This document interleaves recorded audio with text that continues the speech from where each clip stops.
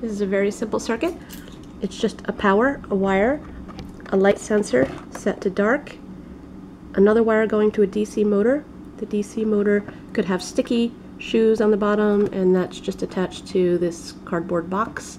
But I'm using a brick adapter attached to a Lego that I hot glued to this box. That's just how I do.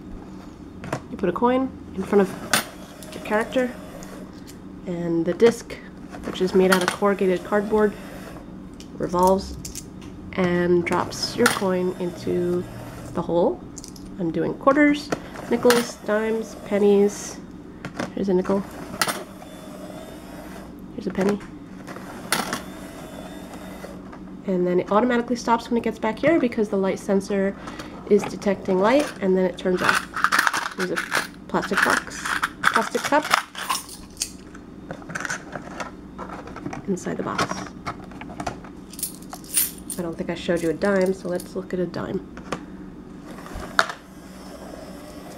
So maybe Goofy is playing soccer and he's got a ball that's going into a goal, or maybe he's playing hockey, or even, you know, he likes golf.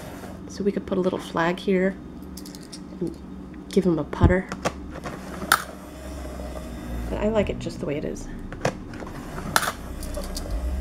It's just fun.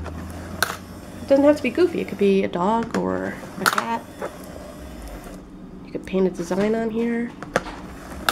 Whatever you like.